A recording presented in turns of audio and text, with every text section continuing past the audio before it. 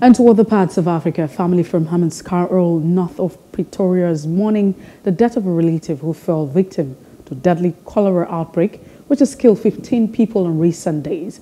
South Africa recorded its first 2 cholera cases in February.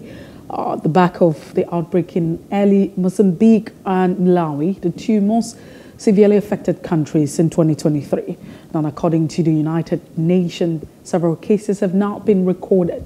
Also, locals are saying that cholera outbreak is a symptom of dysfunctional wastewater treatment, poor piping infrastructure, and municipal grafts. Cholera has seen a global resurgence since 2021 after a decade of steady decline, according to the United Nations. There's also warning that 1 billion people in 43 countries were at risk.